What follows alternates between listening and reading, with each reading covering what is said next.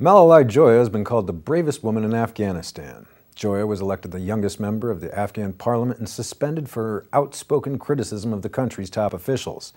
According to the Toronto Star, these days, Joya sleeps in safe houses with a rotating squad of bodyguards securing the doors.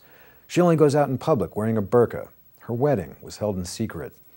Joya has survived at least 4 assassination attempts and is angry at the oppressive life she is forced to lead, dodging enemies she has denounced as bloody-handed warlords and drug kingpins. Refuting once-stated claims by the invading Western powers that the war was about liberating Afghanistan's women, she said, quote, "Liberation was just a big lie." Reacting bitterly to Afghan President Hamid Karzai's scandal-plagued re-election, Joya says his term is already tainted by the corruption, criminality, and violence of those around him. And she says President Obama, who is considering escalating the war against the Taliban, should think again. She told the Star, quote, "The United States should leave. As long as foreign troops are in the country, we'll be fighting 2 enemies instead of 1.